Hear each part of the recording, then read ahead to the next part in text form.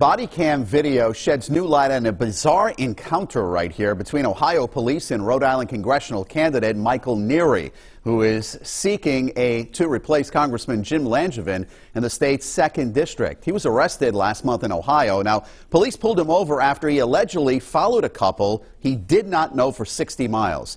He was ultimately charged with stalking and possession of marijuana.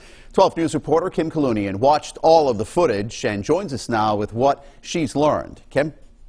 Well, the roughly hour-long video shows Neary, who has not dropped out of the race, repeatedly telling officers he's running for Congress in Rhode Island, mentioning Langevin and even Senator Jack Reed by name. I was just out here driving. I'm running for Congress in Rhode Island. This body camera footage captures Rhode Island congressional candidate Michael Neary on a rainy March night in Ohio, back in the state where he shares a home with his fiancée after a 2-week campaign stint in Rhode Island, where he appeared right here on 12 News. So I am living here once again. But in the body camera video, Neary tells officers he stayed on his parents' couch while visiting the Ocean State and has not permanently relocated. You still live in Columbus? Yeah, I am down.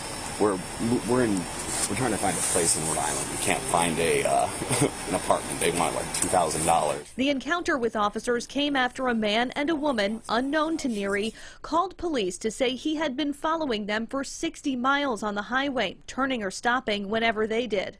I didn't mean to follow him or spook him. I'm sorry. Neary said he was trying to clear his head, explaining to officers the stresses of campaigning. I'm running for office. I'm a very serious person. It's a very serious job. And the kind of work that I am getting involved in out there, it's police work. It is police work. Because it is, a port event. That's weighing on me. I'm getting involved in the national security of the country, in Ukraine right now. And if I just check your eyes real quick. Yeah. Usually this upbeat. Yeah, no, that's how you win them over. Officers had Neary take multiple sobriety tests. 1,000.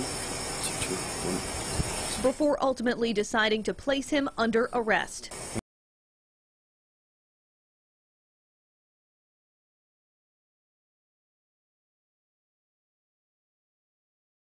Neary has pleaded not guilty to the charges and said he is seeking both medical and mental health treatment.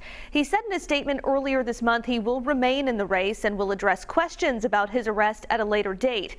He did not respond to our request for an interview tonight. In the studio, I'm Kim Kalunian, 12 News.